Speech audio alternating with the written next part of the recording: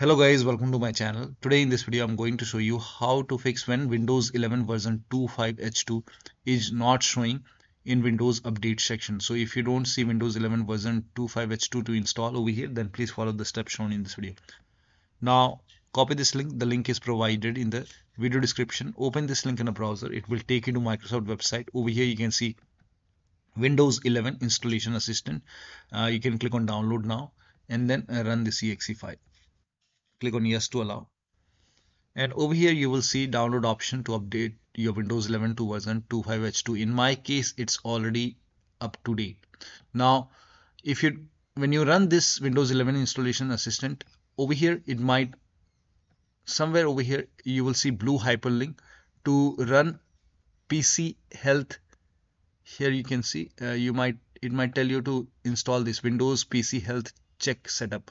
So in blue hyperlink it would be there over here, so you can install it and then run it.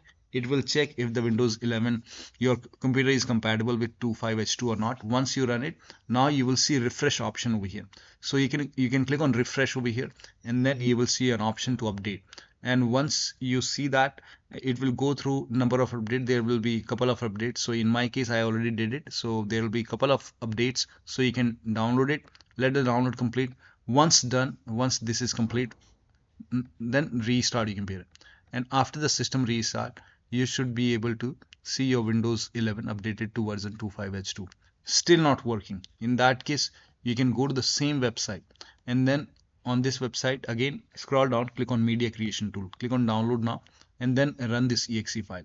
Now when you run this exe file, you will see accept option, so click on accept over here, and by default Windows 11 will be selected.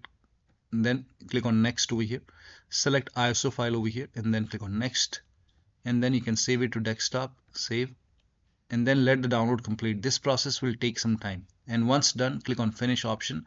Once you hit finish, let it close automatically. Do not close this manually, it will take few seconds to close. Once closed, now you can go to desktop, make a double click on Windows ISO file and then make a double click on setup file, run this setup file, click on yes to allow and then click on next over here, accept, and then here you can see ready to install. By default the option to keep personal files and app would be checked. When this is checked, you will not lose any data on the computer, so make sure this is checked and then click on install. After the installation, you can try to update, you can check, you should be able to update your Windows 11 to version 25H2. So that'll be all. Thank you so much for your time, and please like this video and subscribe to my channel.